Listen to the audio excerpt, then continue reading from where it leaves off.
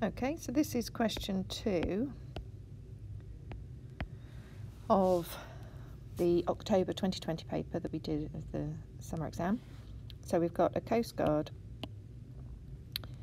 monitors something. We've got a boat. There's this point here at point A, we're going to say, and then he's there at point B. And the motion of the boat is modelled as a particle. Calculate the bearing. So the first thing I'm going to draw is some maps. Good. Okay, and then try and do the vectors. So we've got 1, 2, 3, 4, 1, 2. So we're down about there, which is 4, 2.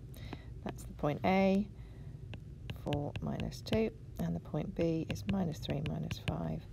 So I'm going to go minus 3, minus 5. So it has to be down here somewhere. That's my vector. Okay, just to give us an idea. That's B. And we want to know, this is the direction the boat is moving in, and we want to know what the bearing is, always from the north, clockwise, 3 figures, knowing that this bit is 180, so I need to find that extra number. So if I find vector AB, will that help me? Well, I think so, because if I can find how far along, it's probably that way around, isn't it? How far along you would go and how far down, I might be able to find something. But it works the same way. I could do it this way, so I can find this value here using SOHCAHTOA. So let's find out. So AO plus OB is the vector. I'm here, I want to go to here. I only know that and that, so I'm going negative down the A, positive up the B. So I've got minus 4 plus 2. I'm going to add it to minus 3 minus 5, which will give me minus 7 minus 3. And let's just check, does that look right? I'm going negative, so I'm going along this way in the wrong direction, so that looks good. Minus 7 minus 3, which means this is 3 and 7. So I'm just going to put 3, 7 there. So to get that angle, using SOHCAHTOA, that angle, this angle here, 7 is opposite, so I've got opposite and adjacent, so it's tan theta equals 7 over 3. So theta equals, I need a calculator,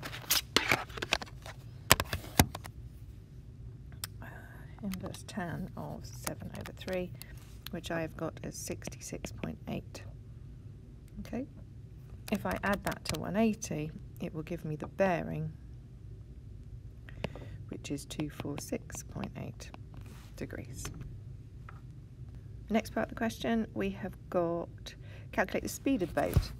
Okay, so we need to find how far he's travelled. So B involves finding the magnitude of AB, which is just, well, and you can see from here, it's just Pythagoras. So that squared plus that squared, square rooted will give us that. So it's the square root of 7 squared plus 3 squared, which is 21. No, it isn't. Where did I get 21 from? 49 plus 9, which is the square root of 58. So speed equals distance divided by time.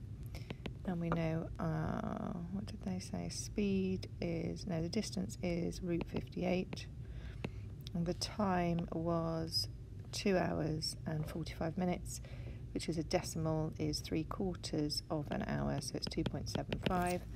And if I do root 58 divided by 2.75, I get something horrible, which changes to 2.76937 kilometres per hour, which to 3 sig figs is 2.77.